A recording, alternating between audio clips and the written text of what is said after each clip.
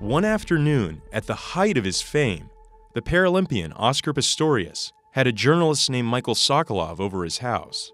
He asked me if I'd ever fired a gun before. I said, no, I hadn't. He said, well, we got to go to the gun range. Well, he was thrilled when a couple of my shots turned out to be on the bullseye. And he said something to me like, you ought to do this more. You could be pretty deadly. At the time, Sokolov didn't think twice about it. Maybe what I saw as a guy who was an adrenaline freak, maybe I should have seen him as just flat out dangerous. In retrospect, I think that the gun that we shot that day was the gun that shot Reeva. Back then, Oscar Pistorius was considered the greatest Paralympian of all time. He was a sprinter from South Africa who ran on 2 carbon fiber legs. People around the world celebrated him, idolized him. They knew him simply as the Blade Runner. Here goes Pistorius, look at him go. Oscar Pistorius absolutely storming away. In 2012, he made history when he became the first amputee sprinter to compete at the Olympic Games. How does it feel to be an inspiration the entire world over? Times magazine says you're one of the 100 most influential people in the world. Then, 6 months later, everything changed.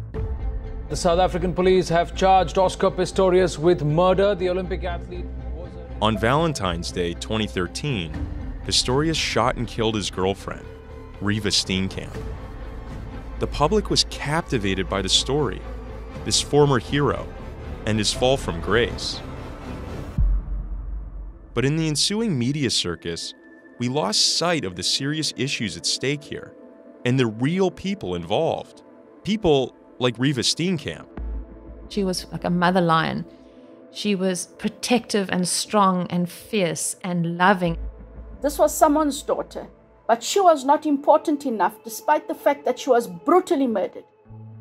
This story is about a country that needed a hero. The fact that he had a disability and was overcoming it felt like it stood for all of the things about South Africa that had held us back for so many years. And supported that hero, no matter what. Our heroes are very important to us, and we are very anxious not to tarnish those images. It's about violence against women. She was very scared, and she felt like if she was going to argue with him, it would have been dangerous, and she hid the gun under the bed. Race and privilege, and how they intersect. White people in South Africa grew up with a strong sense of paranoia, heavily armed. His mom wanted him to be able to protect himself if the black people attacked him.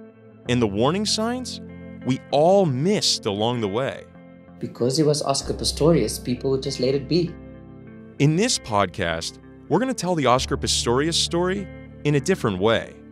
Through the eyes of the people that Pistorius impacted, the lives he devastated, and the wake he left behind.